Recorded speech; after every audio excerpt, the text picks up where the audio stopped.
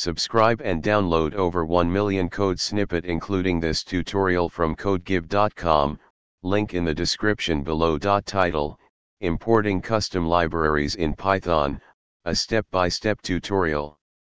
Introduction. In Python, the ability to import custom libraries allows developers to organize and reuse code efficiently. This tutorial will guide you through the process of creating a custom library and importing it into your Python script.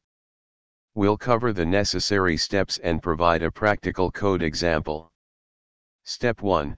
Create your custom library. 1.1 Create a new directory for your custom library. Let's name it my_custom_library. 1.2 Inside the directory, create a Python file for your library functions. For example, my_module.py. Step 2. Package your custom library.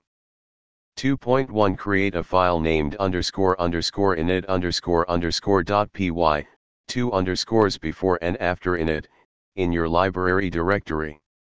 This file can be empty but is necessary to treat the directory as a package. Step 3. Create your main script. 3.1 Create a new Python script outside the library directory, let's call it main_script.py. Step 4. Run your main script.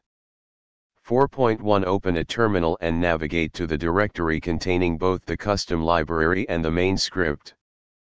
4.2 Run the main script. You should see the output. Congratulations! You have successfully created a custom library and imported it into your Python script. Additional tips. By following this tutorial, you can efficiently structure and reuse your code by creating and importing custom libraries in Python. ChatGPT.